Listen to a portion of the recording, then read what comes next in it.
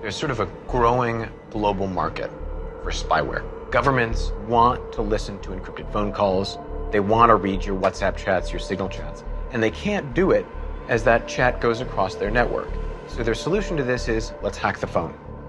Was the CIA aware that the Saudis had purchased spyware from Israel? And I'm not going to confirm or deny that either we were aware of certain things. All I will say is that the Saudi services were able to have insight into what their citizens or what even non-Saudi citizens were doing inside the kingdom and outside. Saudi Arabia is definitely a major player in this space. Throughout my entire career, I've focused on the top four: Russia, China, Iran, North Korea. And I think it's safe to say that Saudi Arabia has comparable skills and abilities to conduct cyber operations. I think it's important for people to understand how easy it is to access these tools.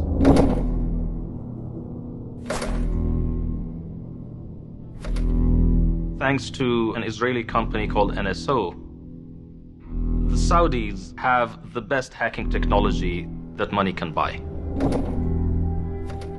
Pegasus version 2.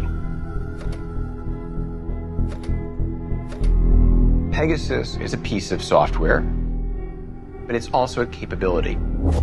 It's the capability to infect a phone and turn it into a digital spy in the pocket of the victim, siphoning off private and encrypted chats, photographs, messages, even enabling the microphone and the camera to turn that phone into a bug in a room.